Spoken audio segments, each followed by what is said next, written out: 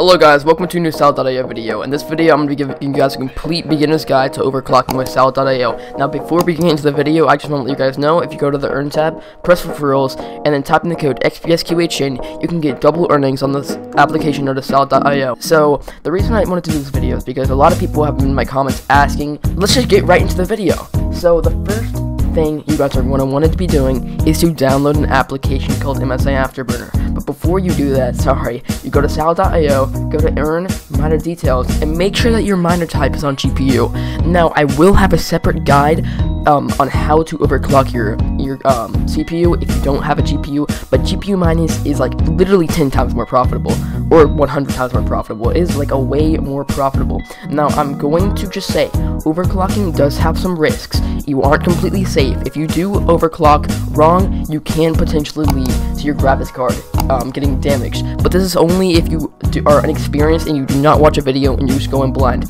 So the first thing you guys want to do is to search up a guide on how to overclock. So just search up how to overclock for mining. Now, all of these tutorials are pretty much good, but I'm going to be showing you my personal setup for my RTX 2070 Super on how I managed to get at $2.50 a day to $15 per day mining on Salad.io, depending on the gas fees. So you guys can watch one of these videos, or you can just pretty much copy my Msi Afterburner guide, but I will also be talking about certain things and how to pretty much save power and other things. So what you want to do is then open up Msi Afterburner. And as you can see, I am not currently on my monitor setup. I have a little preset here. This is my monitor setup. So as you can see, my power limit is set to 61. So pretty much what my power limit set to 61 pretty much means is my graphics card is not using that much power. It's only using the bare minimum amount of power. But as you can see, my graphics card is extremely cool, so that's why my fan speed does not have to be that high. Fan speed does take up power, and it also takes up, it just creates a lot of noise. So as long as you're mining and your Celsius is under 80 degrees, then you pretty much do not have to worry about your graphics card being damaged. If it's over like 70 to 80 degrees, that's whenever it starts overheating, and it actually can start preventing long-term damage to your graphics card.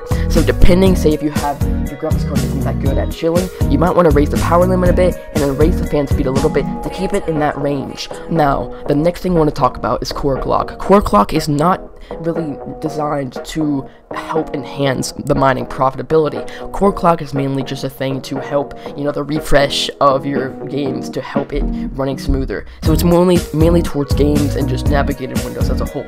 You don't really need to worry about it. So what you can actually do is underclock your core clock slightly and increase your memory clock as high as possible before your graphics card starts to black out. Now, what I mean whenever you say your graphics starts to black out is if you raise your memory clock too high, pretty much you'll see a ton of colors like flashing on your monitor screen and like a bunch of numbers. This pretty much means it's overhauled and it can't display proper stuff. So pretty much what you want to do to fix this is restart your computer. Nothing bad will happen. You just restart your computer, everything will be fine. It will automatically reset. You just make it like about 100 to 200 lower, or like 100 to 50 lower than what your actual what the actual maximum memory clock is. So yeah, what I would also recommend doing is make your temperature limit 80 to around 75. Pretty much what this will do is this will target your fan speed and your power to pretty much help you stay under that range. If it goes over that range, it just resets your settings back to normal. So this is a very good thing to have to make sure that your computer doesn't go over that certain amount that you do not want. As you can see, there's also a lock here. You can press it, which allows linked or independent power and temperature limit adjustment. This pretty much just automatically does it for you and sets it, but you can also set it yourself manually. Now, another thing I'm going to be talking about, not related to overclocking, but this is a way to make your computer have a raised hash rate whenever mining. So you go over to power settings, and this is only if you're using GPU mining. You go to change plan settings, change advanced power settings, processor power management, and change both of these things to 25% each. whenever these are raised, they're pretty much working at a really high amount, and usually your users probably already be on 100%. If you change it to 25% each, pretty much your CPU is not going to be working as hard, and you're going to be saving power, and more of that power will be going towards your graphics card mining. Another thing you guys can do is to turn off your monitor, which heavily increases hash rate. So as you can see, these are my settings pretty much for the RTX 2070 Super. I would honestly recommend you use these settings for different graphics cards, but the only thing I would not recommend copying is the memory clock off the bat. If you automatically change to not go to 950, there is a pretty strong chance that your graphics card will pretty much black out. But if it doesn't, you could go to 1050, you could go to the 1100. I'm not sure, every card is different. It doesn't even matter on how good the card is. Some cards can just go higher. Make sure you test out and be very careful with your Msi Afterburner, as you could definitely mess up your computer if you do this wrong. But the only really way you can actually mess it up is if you pretty much have your Celsius of your computer's temperature to go extremely high. If it's like 100 degrees Celsius, your freaking graphics card is going to blow up. I'm just gonna say that right now. Like, it cannot be that hard. Never mess with the core voltage unless you're extremely experienced. Only mess with the memory clock, the core clock, the temperature limit, power limit, and the fan speed. So yeah, those are my overclock settings. That is an overall guide to overclocking and how to increase your profits. I've seen myself go from like 32 mega hashes to 43.5 mega hashes.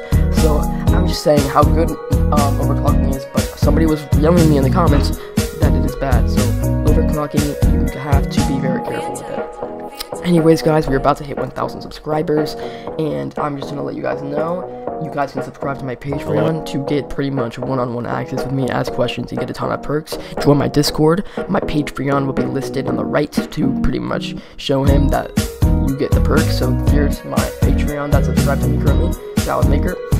I hope you guys enjoyed the video. At 1,000 subscribers, we're going to be giving away a $20 Visa gift card and 2 Discord Nitros. If you comment down on the video that use my referral code, you'll be entered. Have a good day, like the video, and yeah, peace out.